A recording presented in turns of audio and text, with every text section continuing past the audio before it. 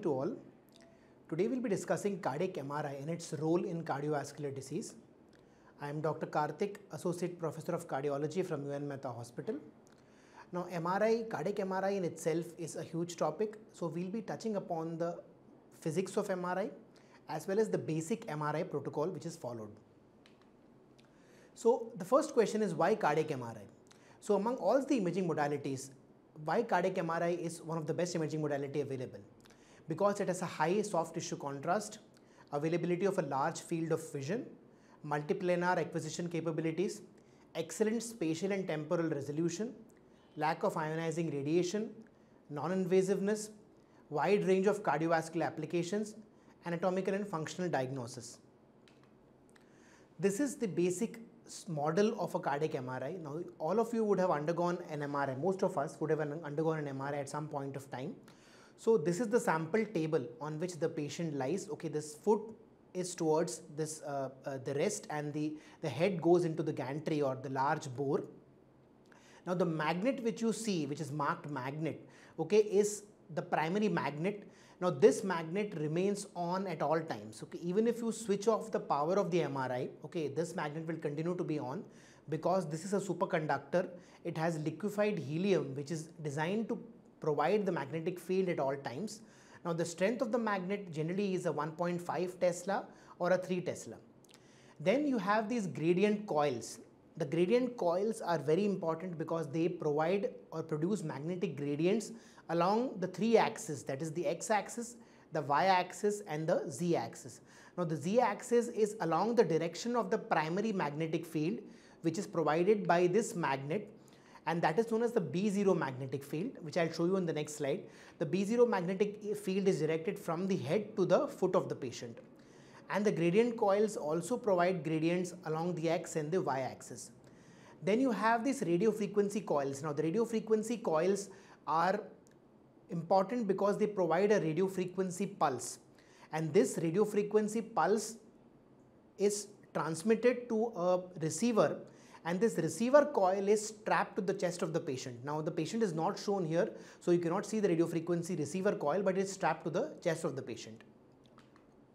This is what I told you. So you have an x-axis, y-axis and a z-axis, and you have this primary magnetic field directed towards from the head to the foot of the patient. Okay, and the patient lies like this on the MRI table. Now, what is the basic physics of an MRI? So in the body you have, as you know, the body is composed of water. In water you have protons or hydrogen ions. Every proton is a potential magnet because it has a north pole and a south pole. It acts as a dipole. For the purpose of MRI, we will call these protons as spins. Now in the body, what happens is whenever the body is not exposed to any magnet, you have these protons which are in a random movement, and each of the proton will cancel out the other proton, and because of that, the net magnetization would be 0.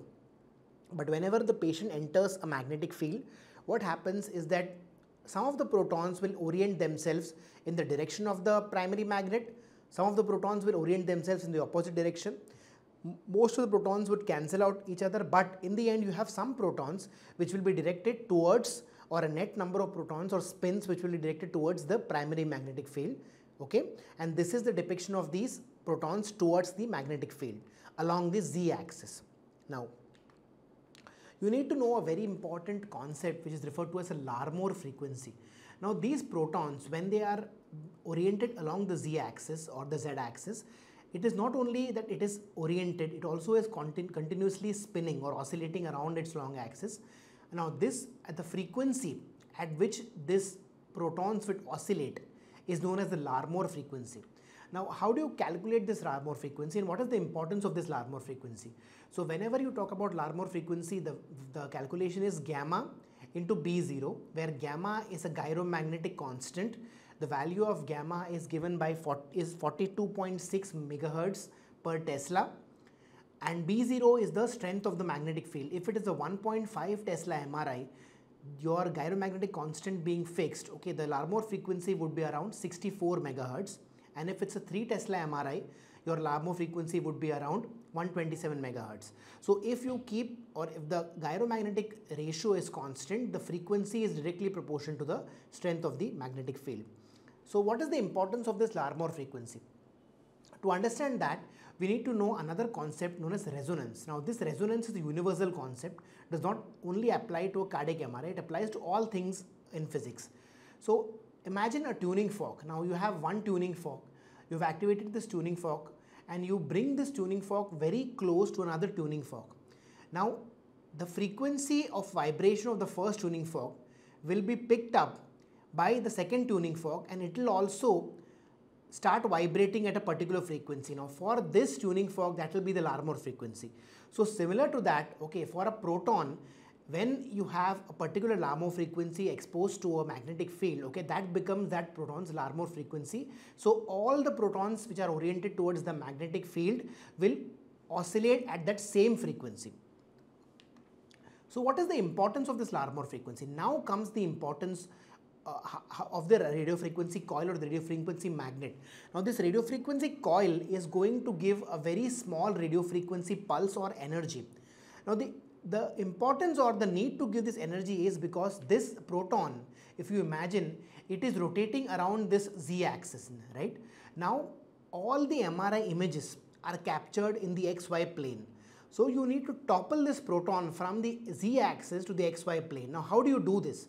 You do this by applying a very small radio frequency pulse which we talked about, and this pulse or this energy is given exactly at the Larmor frequency, because if you don't give it at the Larmor frequency, the proton will just ignore it, will not take up this energy. So the energy at which this radio frequency pulse is given, okay, will be equal to the Larmor frequency. Now once you give this pulse, the proton is going to topple down, just like a top, it is going to topple down from the z-axis to the xy axis, okay, and then you can use this proton's energy to take or get MRI images. So this is how it exactly works. So you have this proton at in the z-axis and you give a small radio frequency pulse. Now the pulse can be decided or can be controlled by us. So you can give a 90-degree pulse, radio frequency pulse, which you generally give in case of a spin echo sequences, or you can give an inversion pulse or a 180-degree radio frequency pulse as in case of a inversion recovery sequence. Now the other very important concept which you need to know is Faraday's law of induction. Now this is 8th class physics, which just shows that if you have a magnet and you bring this inside another magnet and you have a copper coil which goes around the primary magnet, then this magnetic field or magnetic pulse will be picked up by the copper coil and it will be converted into a voltage. So you can see that these voltage changes are reflected on this galvanometer. So this is the basis of producing an MRI image, that this voltage which is picked up by the copper coil, and these voltage sequences are sensed and they are converted into MRI images. Now what is free induction decay? Now once the proton takes up this radio frequency pulse, is toppled down to the XY axis, it will have this energy for a very short time till the pulse is applied. Now once you stop giving the radio frequency pulse, the proton is going to dissipate its energy into the surrounding lattice and will try to come back to the z-axis. So this decay of energy is referred to as a free induction decay. Now after you have stopped giving the radio frequency pulse, the proton will try to return back to its original position in the z-axis, right? So now brings us to the concept of relaxation. Now there are two kinds of relaxation. One is a transverse relaxation, another is a longitudinal relaxation. The longitudinal one is referred to as T1 and the transverse is referred to as T2. Now the basis of the longitudinal relaxation is simple, that you have stopped giving the patient the radio frequency pulse and now the proton is going to come back to the z-axis. Now the time taken for 63% of the proton magnetic field to recover to its original magnetic field, that is T1 relaxation, and that is the time taken for it to achieve 64% of its primary magnetization will be the T1 time. Whereas transverse relaxation is along the z-axis or the xy axis, sorry, and that is because of two reasons. One is a spin-spin interaction and the other is magnetic field inhomogeneity. So the magnetic field inhomogeneity is because every proton may not experience the same magnetic field which is experienced by one proton. Okay, you may have the various protons experiencing various magnetic field energies. Okay, and the other is that every proton will interact with its surrounding proton.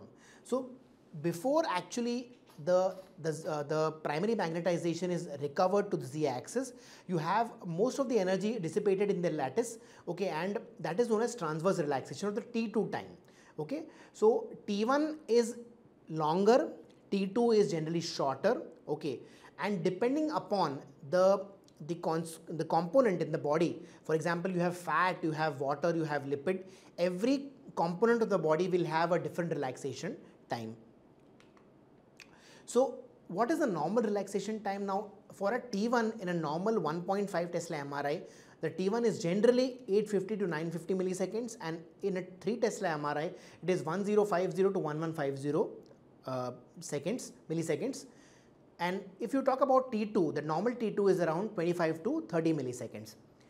Now, if you take into account lipid, muscle and water, always remember LMW or low molecular weight, as we remember for low molecular weight heparin. For T1, as you go from lipid to muscle to water, the T1 relaxation gradually increases. So the lipid will have the shortest T1, the muscle will have a slightly increased T1, and the water will have the largest T1. Now mind you, this water which we are talking about is actually the intracellular edema or the trapped water. It is not blood. Okay. For the T2, it is just you have to switch muscle and lipid. Muscle has the shortest T2 time, lipid has a slightly longer T2 time, and water has the largest T2 time. Now we come to the concept of an MR echo. Now what is an MR echo? Now what the MR machine does is it converts this free induction decay into more of a diamond shaped structure, which we'll see, which is done in two ways. One is a spin echo and other is a gradient echo. This is how a spin echo sequence looks like. Okay, so you give a 90-degree pulse, okay, and then you have a refocusing 180-degree radio frequency pulse. So what happens is that all the blood images, okay, they appear black. So spin echo is for black blood imaging. Okay, the blood appears black in a spin echo sequence. Whereas in a gradient echo, what you have is you give a 90-degree radio frequency pulse, and then you have another pulse in the opposite direction, okay, and that is to get very fast echoes, right? So that is seen as again a diamond shaped curve. So this is the difference between a spin echo and a gradient echo. The flip angle is always 90-degree in a spin echo, whereas it can be variable in a gradient echo. There is a refocusing pulse in a spin echo, whereas it is not present in a gradient echo.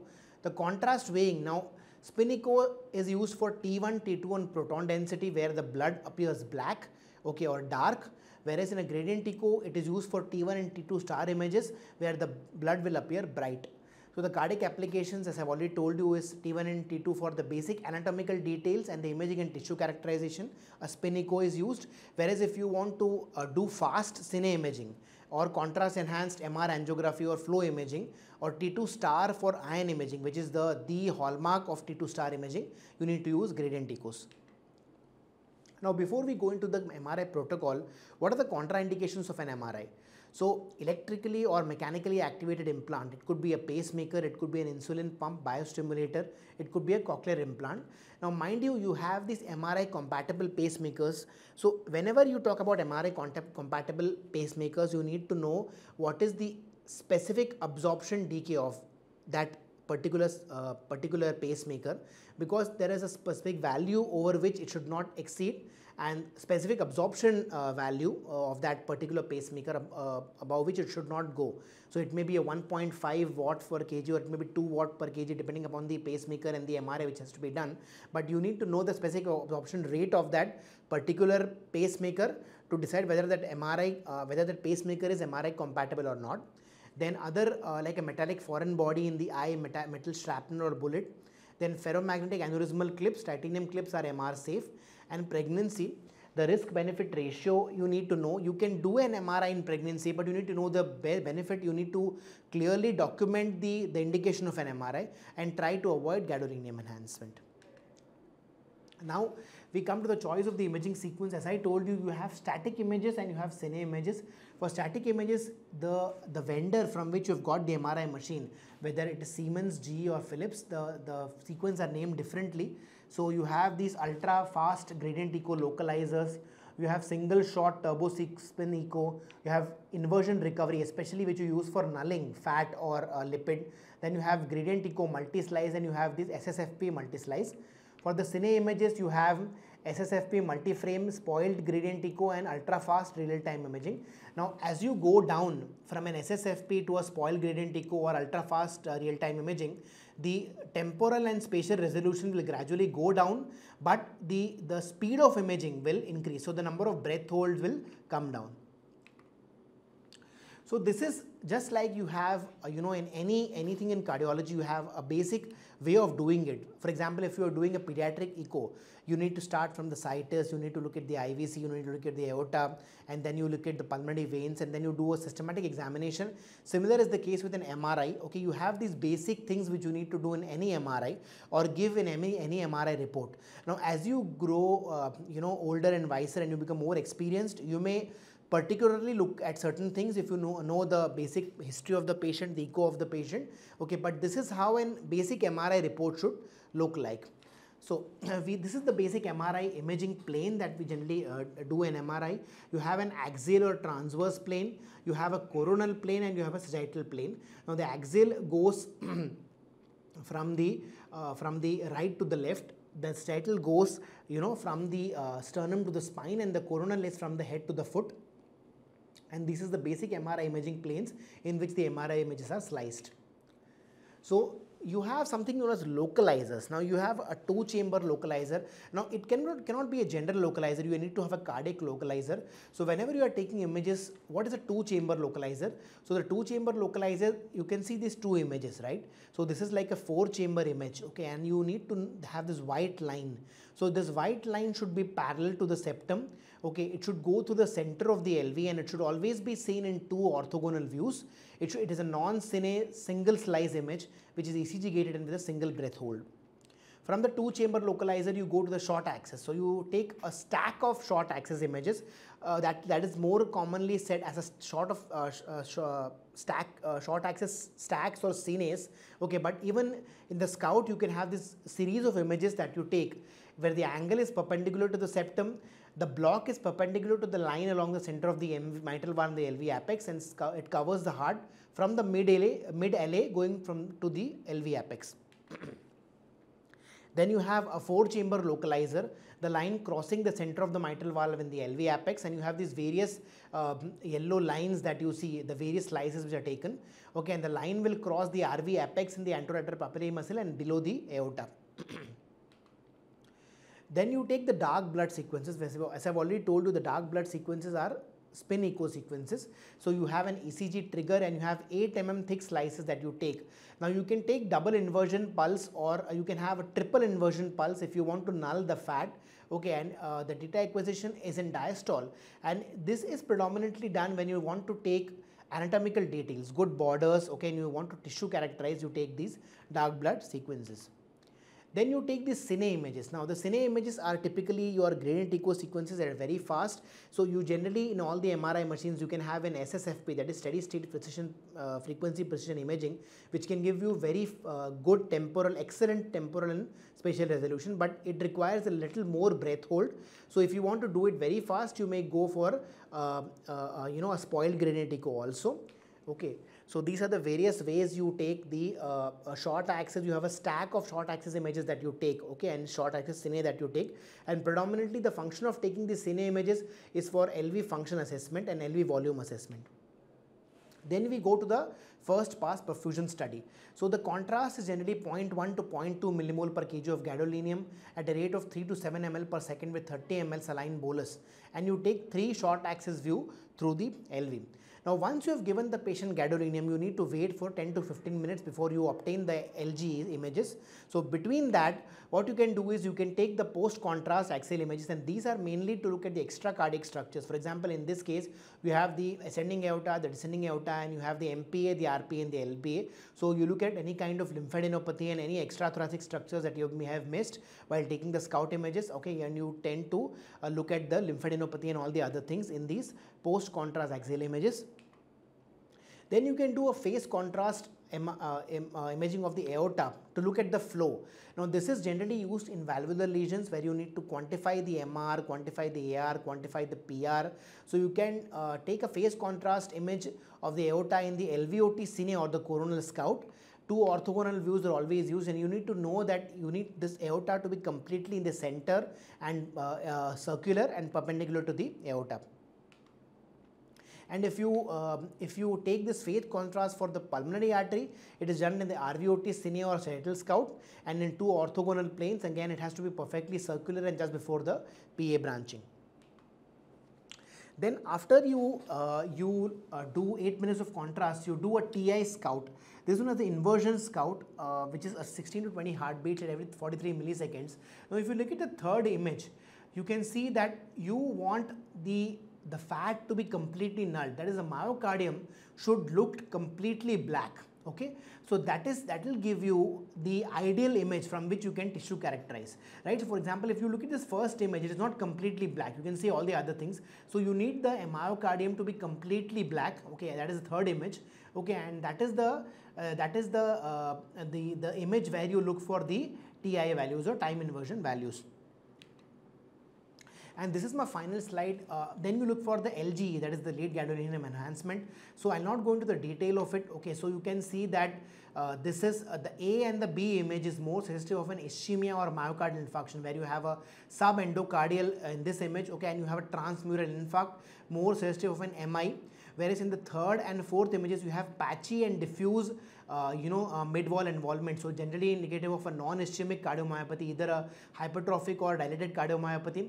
The fifth image is more of a subepicardial involvement and generally seen in myocarditis. Okay, non-inflammatory or inflammatory myocarditis. And then you have this diffuse subendocardial involvement, which could be seen in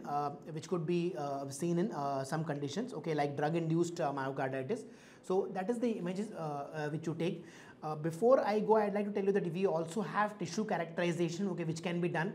Now the SCMR has certain protocols for every condition. So these protocol has to be followed in general, but if you know the history, if you know the diagnosis, or if you know the echo, then you may not need to do all these things. Okay, for example, if you want to do say of a DCM patient, then you always do these cine images to understand the volumes, and you also do an LG. Okay, but if you want to do a regurgitant lesions, then you need to do a phase contrast image of the aorta in the MP.